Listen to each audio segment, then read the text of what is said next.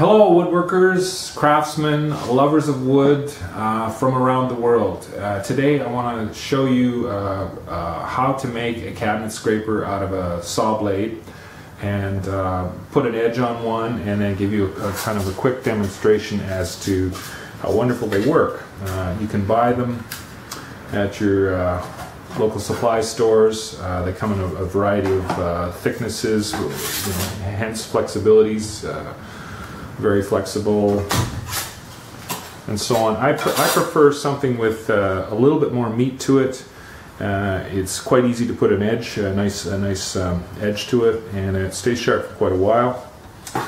But today I just thought I'd show you how to make one out of an old saw blade. My very first scraper was from a saw blade that I made, and it's a magnificent tool, and I wish I'd learned about it earlier. Anyway, without further ado, I will quickly saw this up and grind it a bit and show you how to put an edge on it. Okay?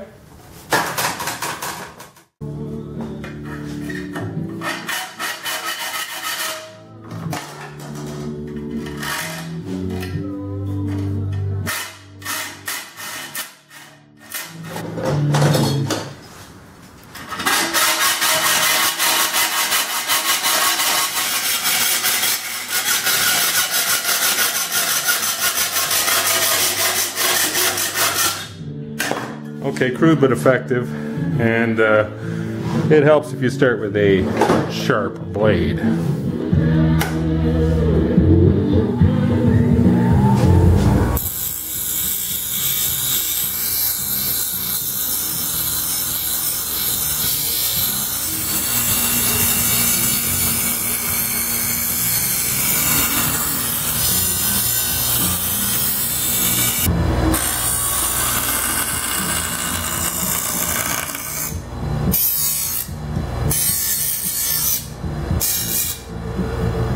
Okay, after you grind it, flat by eye, got to clean it up. The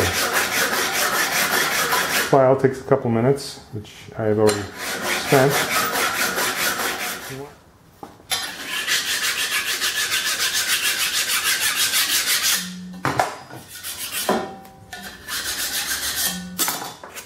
Got 4 sides, so we'll use them all.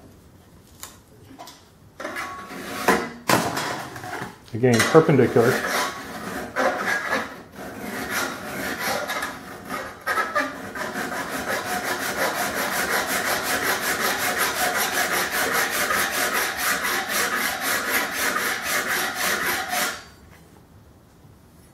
Got a little bit more work to do.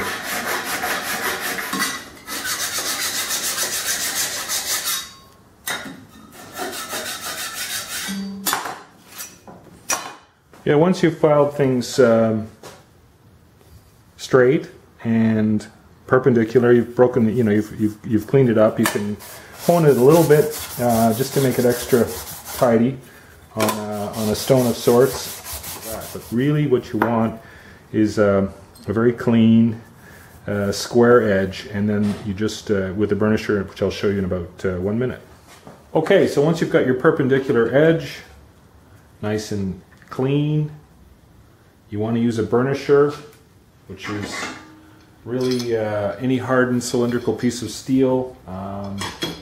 You can use a screwdriver handle. We'll try that.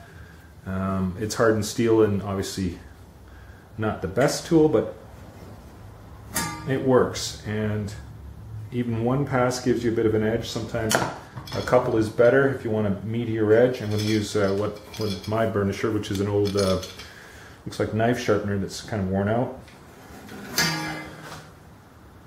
Yep, that got one. I'll try the other side and do the same thing.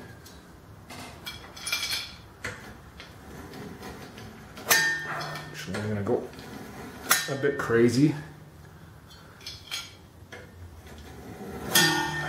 There we go. So that's 4 sides sharp now, and we'll get a piece of wood and I'll see how well we did.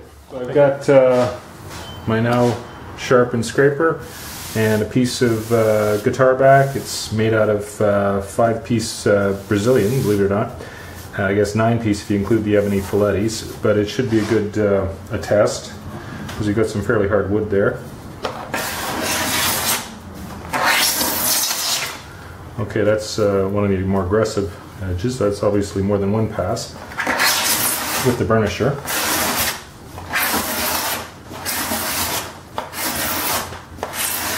I have a fair bit of material to remove here because my pieces were not all exactly the same thickness.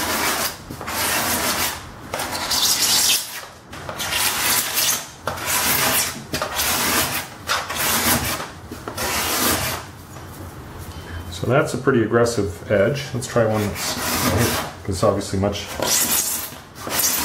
so much, which is good for the final stages. But when you've got a lot of material to take off, it's nicer to have a more aggressive edge. And as you can see.